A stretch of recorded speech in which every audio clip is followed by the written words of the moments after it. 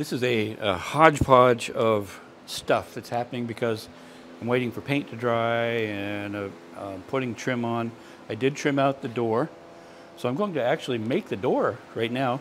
I'm going to make it out of tongue and groove bead board. I'll put the bead to the outside. That should look really nice. It'll give it a, rather than on the other side it's no bead, and it would look kind of big, bulky, so I'm thinking the bead will make that look real pretty. And so for the door, I'll need 5 of these, and then I'll rip them to get it all centered. 56 even. I'm going to make the door one piece, trim it out, and then I'll cut it to make it a Dutch door.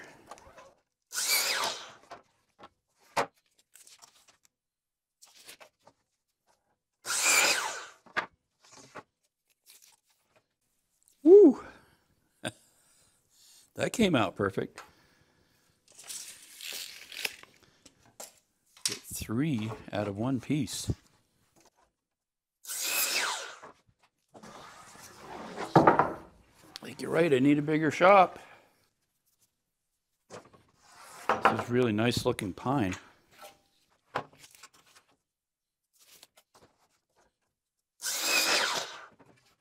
Four.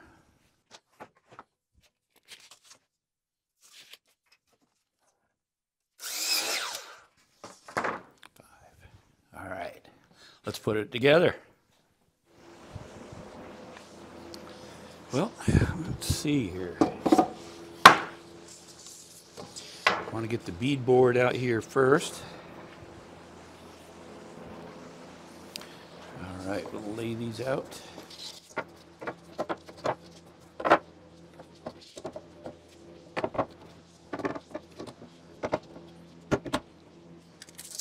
So we're 26 inches. Finished door width is going to be 23 5/8, which is this right here. So we'll be ripping some off of each side once we assemble it. Very nice. Okay. Put a clamp on that.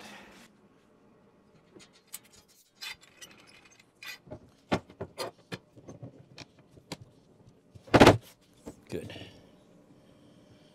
Okay, so that's flush at the top. I'll cut some pieces and secure them all the way around. So I took the pipe clamp off. It's staying good and solid that way. And I flip it over because I need to get, I'm going to screw down through these side pieces. I put a block of wood underneath to get it up pretty close to the same. I'll put this one on first, this side, and then when I'm ready to do the other side, I will put a clamp and make sure it's good and solid at some point.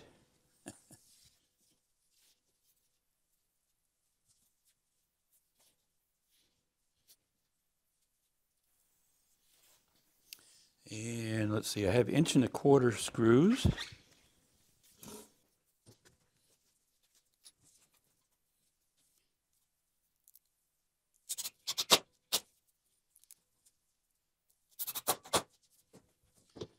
So 28 is about the center. I want to stay away from there because I'm going to be cutting that in half.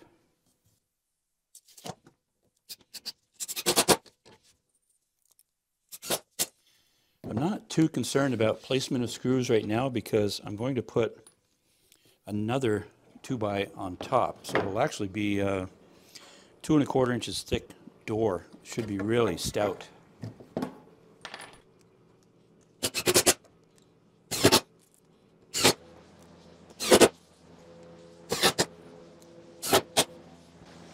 All right, put this one on the other side. I've made a mark 23 5/8 here and put a line down so I can tell from underneath. Picking the good side of the wood.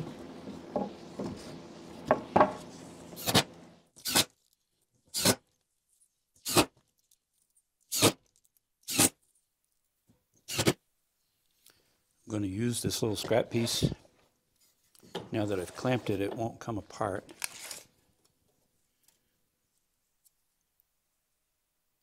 (16 3/8).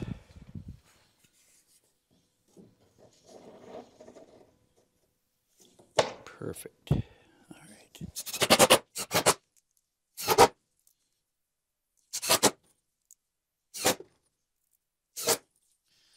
All right, do the other end. All four edges are secured.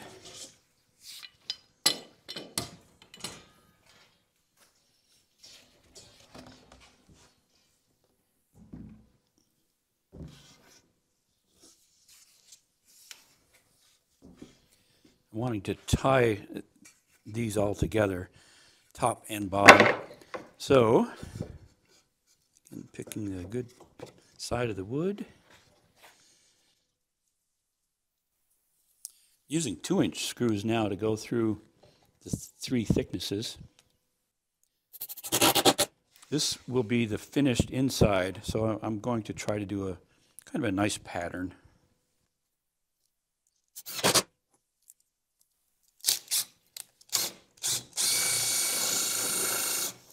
I think I've mentioned before, if you run it in reverse, the screw, it pre-bores the hole so that when you're out near the edge of the wood so it doesn't split. And I've clamped it so it's all good and tight.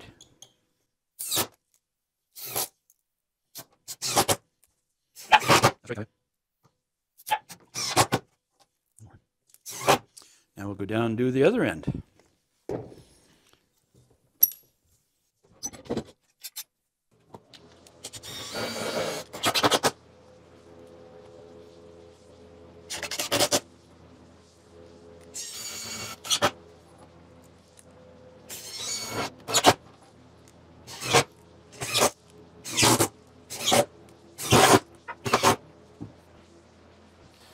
And now we can take this pipe clamp off.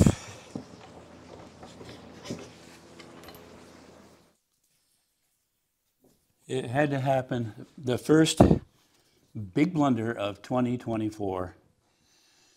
Making this beautiful door for the playhouse, and you can see right here something is askew. You can see the bead right here and then it disappears.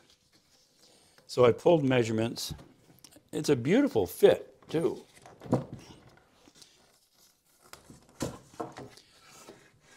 It should be like over here. That side is 1 inch. These top pieces are 1 inch too narrow. This is 23 5/8, 22 5/8. So I have to, this end is good. The side pieces, not really. I've got to basically take the door apart and just reconfigure it. Hopefully I can reuse those. They match up really nice. Too bad. This piece will be scrap and the one underneath will be scrap. I should have come on down here, look a little closer. I looked at it and I was kind of puzzled even. So now I'm not sure. I may have to take the entire door apart. But there's 1.5 inches from here, even if you didn't count the tongue, just from the shoulder. It's 1 inch to here. And over here, it's 2.5 inches. So that's really messed up. Bummer. Okay, it looks like I think the piece on this side is off. On this side, I mean. Yeah. Wow. How did I miss that? It goes from 1.5 inches to 2.5. So I've got to pull this piece over.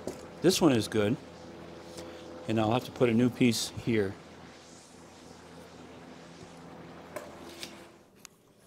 pull these screws.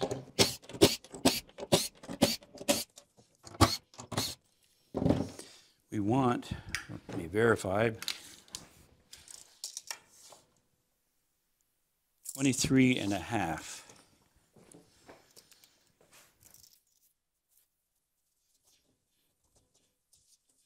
There. I think that'll be better. Then I'll replace this piece. 23.5. Okay.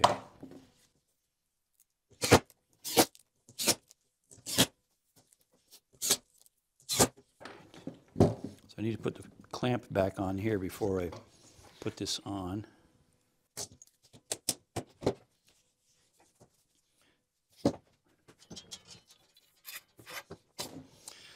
I'll be pulling this board off, so that will allow this to expand. So I want to make sure I hold it in place.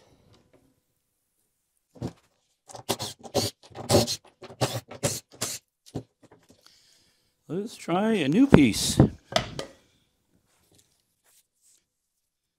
16 7/16. Okay, new piece. I could go get my hammer. Very good.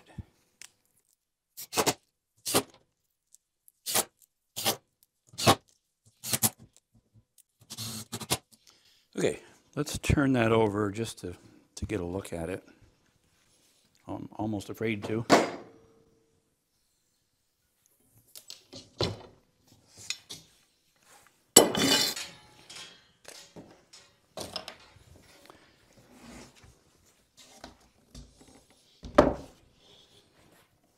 Much better.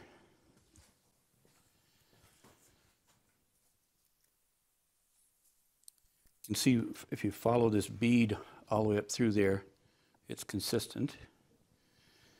The other side, it's off a quarter inch or so as compared to maybe 3/8. But it's even all the way up through there, so that's good. Much better.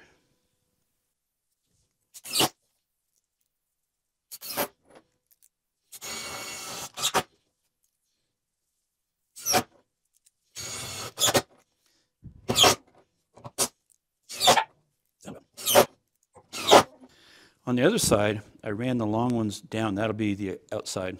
That's typically how you do it. But I wanted to overlap those going a different direction for strength. Okay, just got to put these side pieces on. Back to where I was. I think I'll take a blade off of each of those. Maybe half a blade.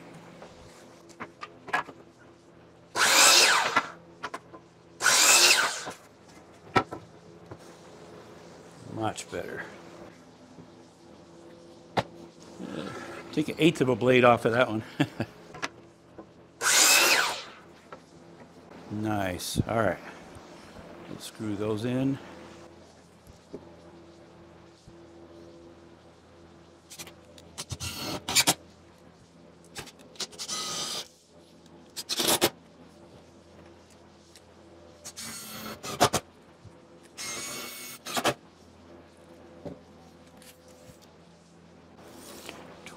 Inches is the center.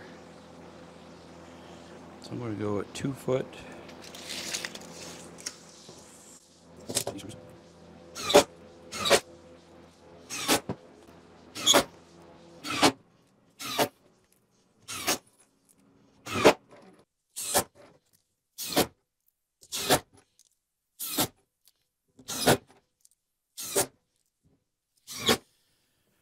Now I'm going to put in what will be where the Dutch door is cut in half. Right there. So we'll secure that. And then I'll put a backer on the other side. I'll come right through here. I'll cut it right in half. And I'm going to remove probably 1 inch and put a shelf on the lower half of the door.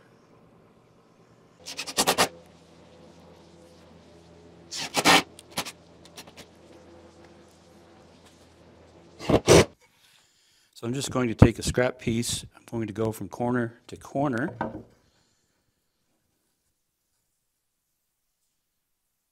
Set that there and there. And I'll just make a pencil mark there, there, there, and on this side, and find out what the degrees are. I'll probably do, I want to fine tune it, make sure it's perfect. And then after I cut it on the chop saw, I'll bring it back and we'll put it on there.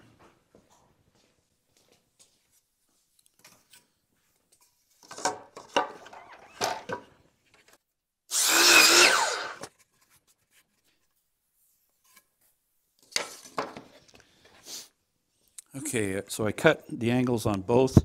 It actually ended up being 44 degrees.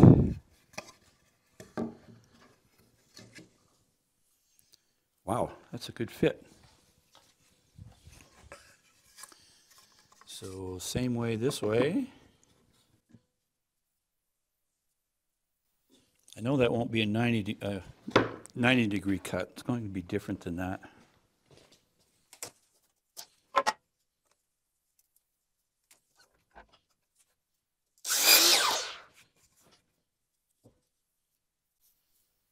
All right, there's that one. Now we'll do the bottom one.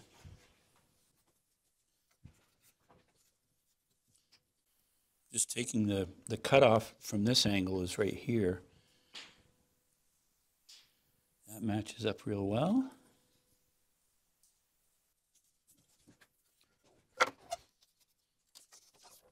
"44 degrees.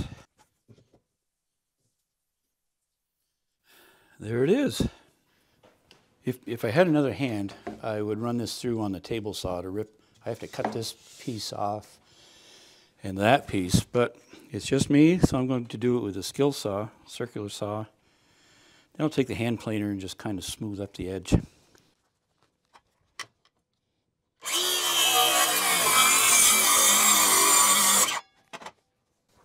May not even need. I'll do it just to get the roughness off it. Ugh. This is a stout little door.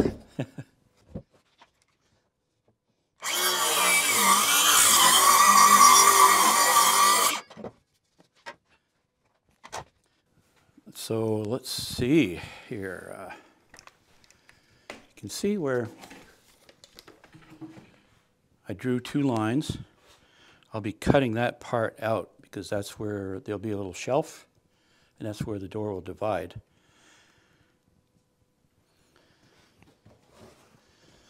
All right.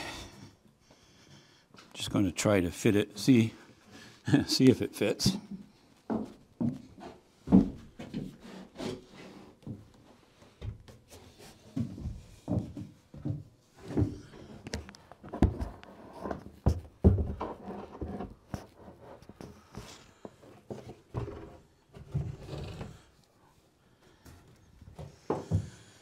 Very nice. I like that. Okay. Mount some hinges, and then we'll bring it in and mount it. Some package using a T-hinge.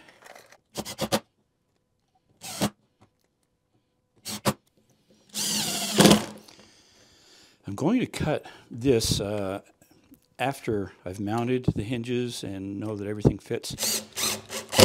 Then I'll take the hinges back off and make that cut, two cuts up the middle. Well, one of the next steps will be to cut this center part out, but we need something for glass to be able to look out. And I thought, you know what? What says it better than love? I think we need a heart-shaped window in here. Right there. So I went to the store and bought this. It's close to Valentine's Day. So I thought, hey, you know what? That's a good way to make a heart. Just buy a box. It's a twofold blessing because somebody gets to eat all this chocolate.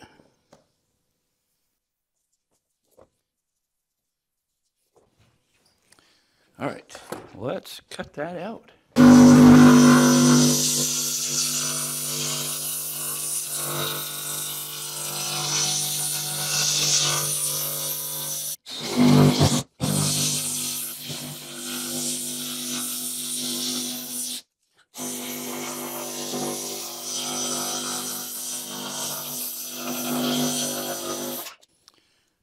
All right, I'll just smooth that up, sanding it, and I'll go order a piece of plexiglass to go, it'll mount on the inside. And then we're all done with that.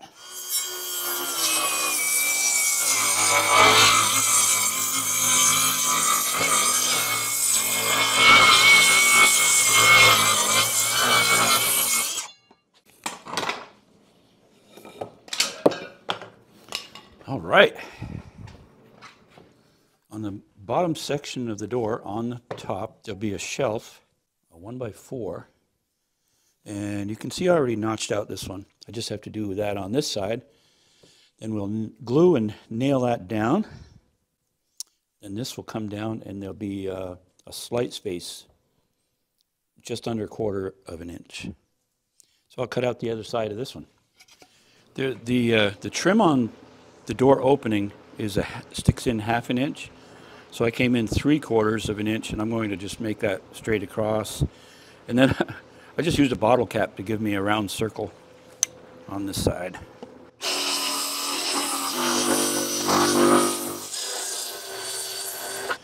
All right, I'll just hand sand that, smooth it up, and paint it. Just like that.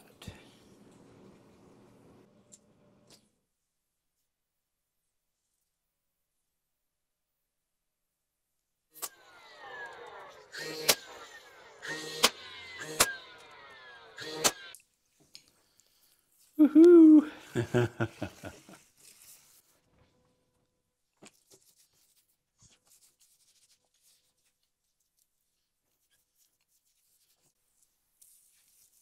I do believe this will be 2 coats on this one.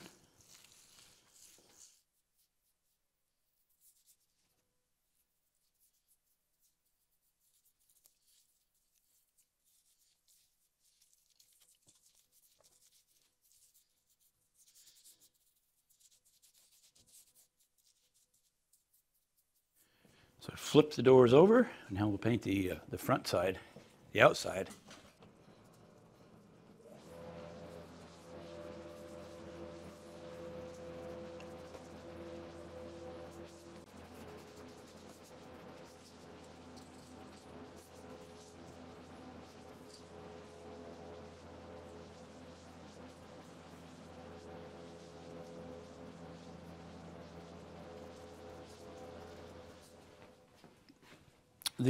The door is not complete. I have to get the hardware mounted, and I ran into a little bit of a problem in the latching of it, but it swings really well. Beautiful. I love that Dutch door look. Go there. Needs a second coat of paint. I don't know if that'll stay. Anyway, there it is. I love that little heart shape. That's going to wrap up this video for today. There'll be one more video. It'll be doing the handrail. The siding is all complete. And then we're going to move it out of here. Hopefully it clears. We'll see if it does. It should be pretty fun just dragging this thing out of here. Okay, hope you enjoyed it. Thanks for watching. Hey, let's go inside. Ice cream, anyone? I think this would make a great ice cream stand for little kids. See ya.